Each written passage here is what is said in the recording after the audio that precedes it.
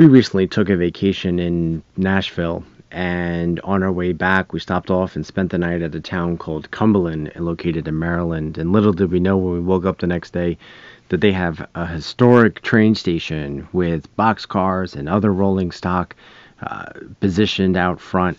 And we just thought it would be a nice place to walk around. So we took some video of inside and outside this train station.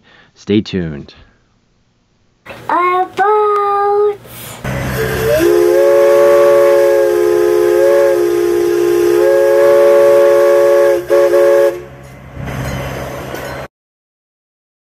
So we spent a week in Nashville, and on the way back we swung up by Kentucky and then headed over to come back home to Long Island, and we stumbled across this town, Cumberland. And it's great downtown. The whole area it was awesome. They had all these murals on it, and all of a sudden I saw this, the water feeder, and I said, wow, that's what I've always seen in MTH, and I've seen them in Lionel and model trains, and I was just like, wow, that's so interesting that they have one well kept.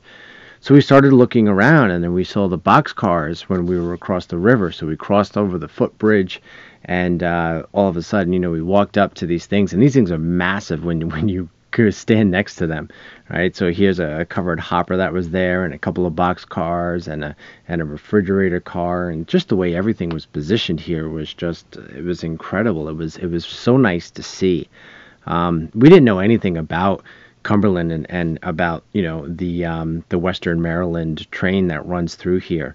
And so we were just walking around, and it's so cute because here Mackenzie was really sad, and because back behind that locked gate was this piece that we were actually looking at, because while we were there we saw an image of it, and it's actually brick that comes out, and it's a back of a caboose and an engine. So we were just walking around in a bit. It was a little chilly, but it was free of charge. They don't charge anything. And then again, so we got closer to this, and we started seeing that water was dripping down from it. And I'm like, wow, that's so interesting, that water. Little did we know that there is a huge steam engine that they actually operate part of a scenic tour. It wasn't the day that we were here, but we've seen a lot of pictures of it. It's the number 1309, Chesapeake and Ohio, 1309. And they run it on weekends and other days on scenic trips. The next time they're going to run it is June of 2023 when it gets closer to Father's Day. So this is definitely a place that we're definitely going to have to come back to and do these scenic tours. So again, as we were just sitting there walking around, and I'm taking all these pictures. I love these, right? These are the old school railway expressway, hold the luggages. And then once I went down a pair of steps, I found it. I found the wall that we were trying to get to. And look at it. It's just a piece of artwork, and it's awesome. But to see like the real life refrigerated cars and the luggage carts that are there, and in the condition that they are, that all these are, it was just very impressive. It was really nice to see, all of these there. And again, it's absolutely free. Now this part here, this was really what threw me off, okay? Because all of a sudden I hear in the distance, an engine, right? And I hear a GP horn. Something. And I'll let you watch the rest of this, but this was something that was really impressive to us. And this is when we learned that they actually have a scenic tour, and they alternate between the 1309 steam engine and diesel power. Yeah, it's it is. That's an excursion, Mom.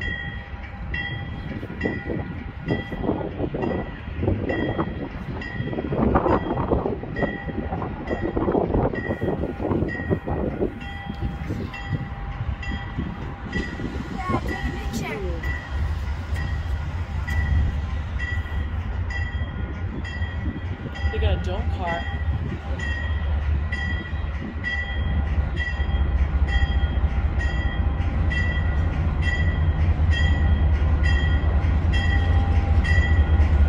Scenic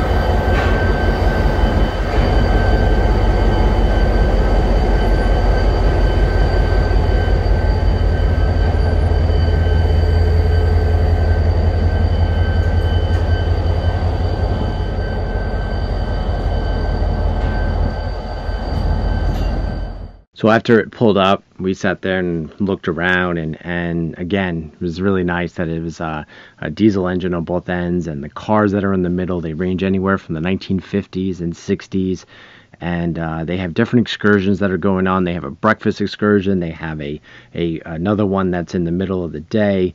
Really great to see that these pieces that have been, been around for 50, 60, 70 years, and they're still intact, they're still operational. And we went inside the train station that was in the 1913, that was built in 1913. And it was really just great to see all of the historic finishes.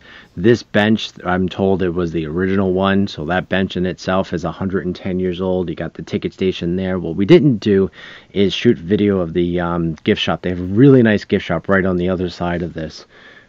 But again, going around, seeing this was just amazing. Just seeing the nostalgia, the being able to just think back and try to imagine more or less, what this would have looked like when this was bustling, when this was actually used for transportation and not just for tourist purposes. These windows I thought were fascinating because right here you got a crank at the bottom, a hand crank, and it opens up all three.